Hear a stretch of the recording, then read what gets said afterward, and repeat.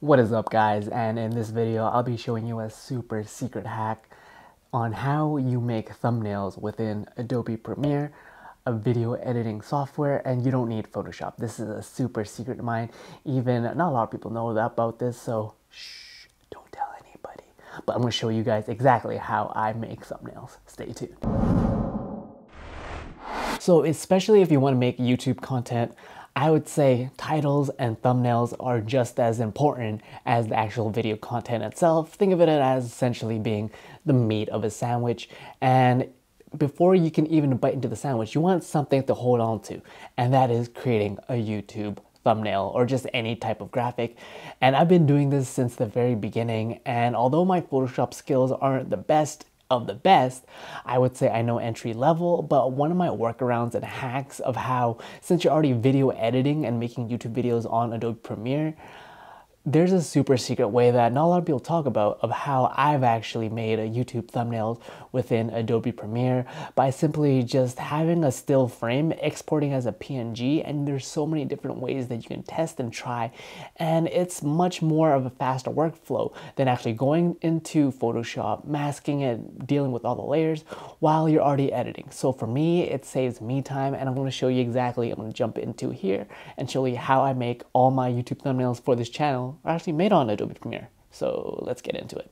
Okay guys, now this is going to be super meta, and I'm going to be making a thumbnail out of the video that you guys just saw.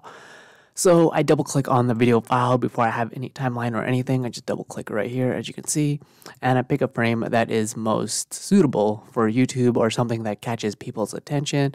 I kind of scrub through, try to find a funny frame or something that's like eye-catching, maybe like me pointing right here, and then I click this button right here, which is Control-Shift-E, export frame. I pick where it goes, I put it to my desktop, label it whatever, thumbnail 1, and you'll check here that clicks import into project.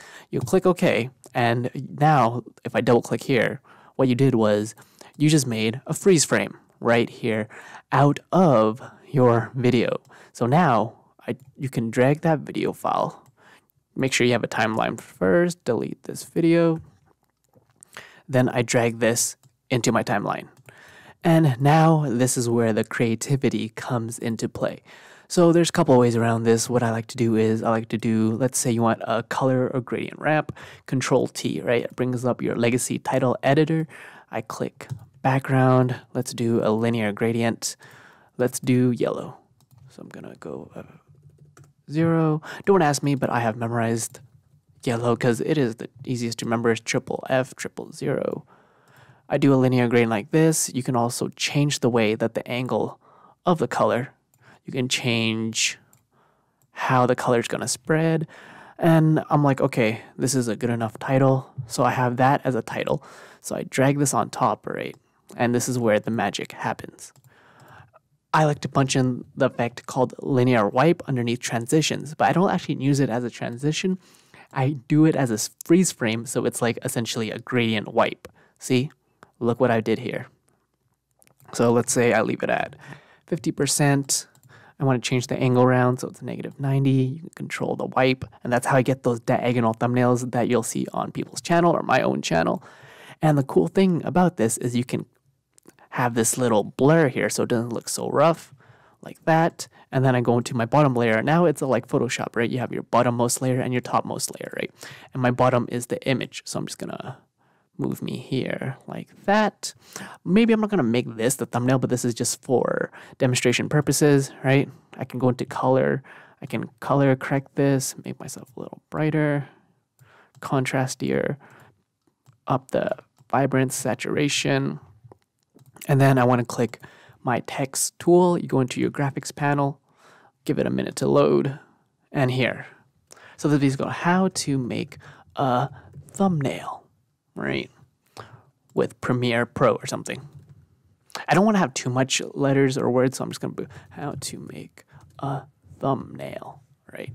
You pick your font, Bebas New, my favorite font. Who doesn't not like Bebas New? And now you can control the kerning of it, the spacing. You can also add like a drop shadow. Now you see the text layer is on the very top, right? Next, what I'm going to do is hey, I want to add maybe a little background to it. Easy. You click this background tool now with the newer Adobe Premiere version. You can make it transparent. You can make it big as you want. You can change the color of this to make it stand out more. Move this here. And look, I just made a YouTube thumbnail within Adobe Premiere. And you can add drop shadows to this with the effect. Drop shadow, bring this into my layer here. You can mess around with the shadow, the radius of it. And this is a quick and really simple way of how you make a thumbnail.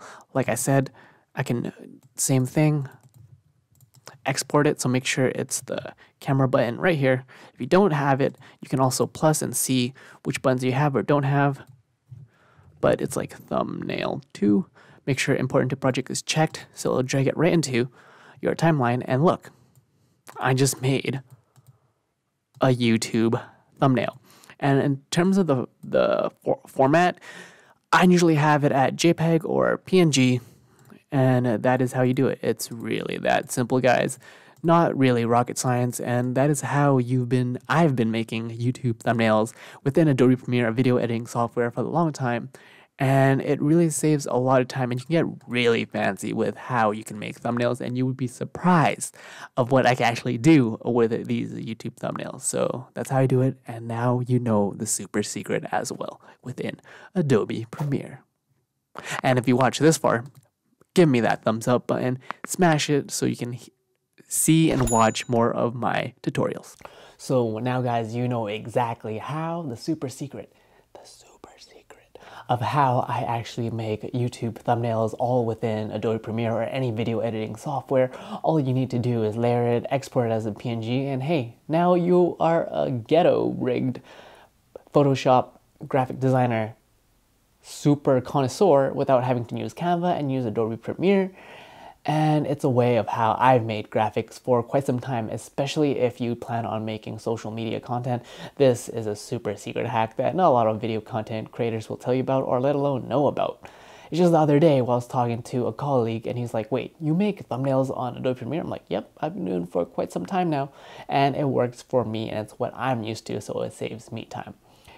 And make sure you grab my free camera guide. You want to know what kind of gear and equipment I'm using. All that is linked in the description. Check all that out. You want to check more of my video editing tutorials. Link in the description as well. And my name is Peter, and you're watching Broke Vision Collective, where we all start with nothing, but you can always create something. Cheers, guys.